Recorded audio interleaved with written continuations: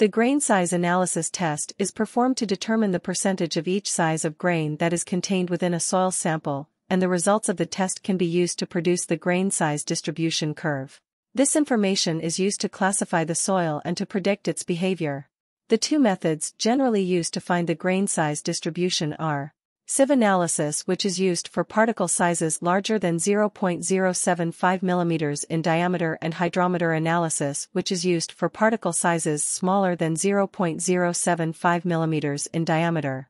Sieve analysis is a method that is used to determine the grain size distribution of soils that are greater than 0.075 mm in diameter. It is usually performed for sand and gravel but cannot be used as the sole method for determining the grain size distribution of finer soil. The sieves used in this method are made of woven wires with square openings. The list of the U.S. standard sieve numbers with their corresponding opening sizes are provided in table.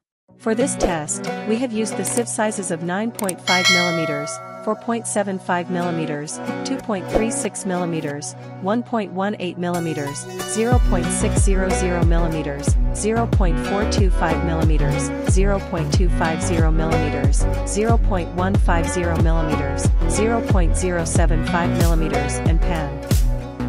First, we clean the selected sieves and pans. Then, we measure the empty weight of the sieves and pans.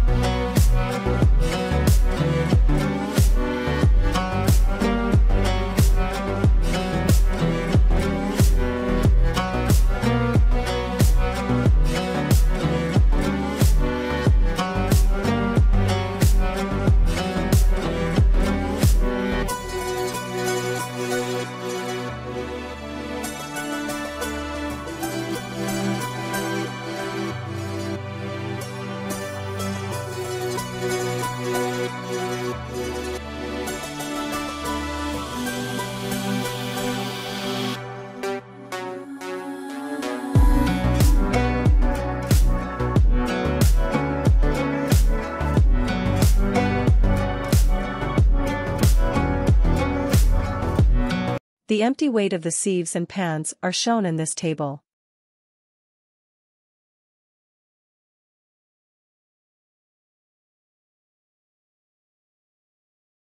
Collect a representative sample of the material to be tested.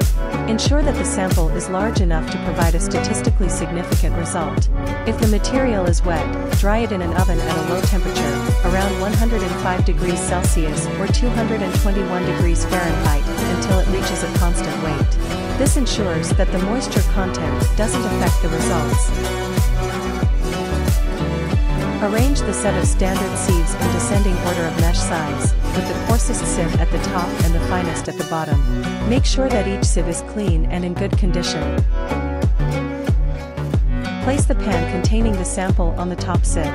Cover the top sieve with a lid to prevent sample loss during shaking. Start the mechanical shaker or sieve shaker and shake the sieves for a specific period of time, usually 5 to 10 minutes. The shaking action should be vigorous but not excessively violent.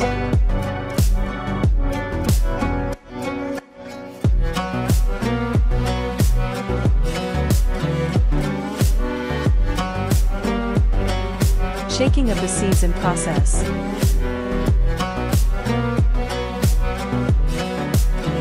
It is observed that there is no any leakage of soil particles from the sieves during the shaking.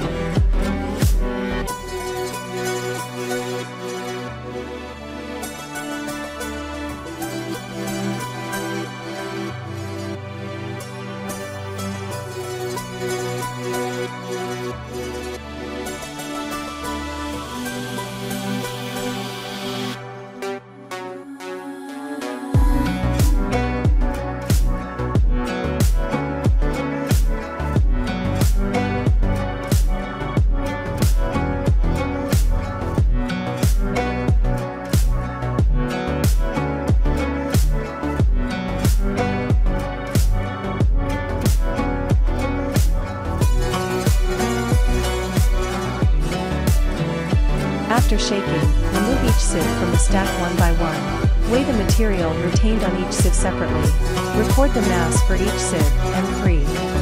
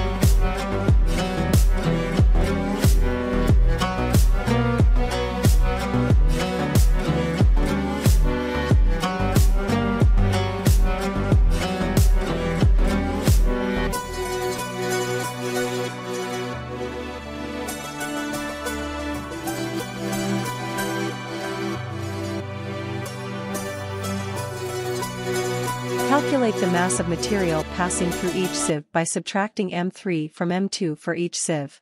Calculate the percentage passing for each sieve by dividing the mass passing through the sieve by the total mass, M2, and multiplying by 100. Calculate the cumulative percentage passing for each sieve, starting from the top sieve and working downward.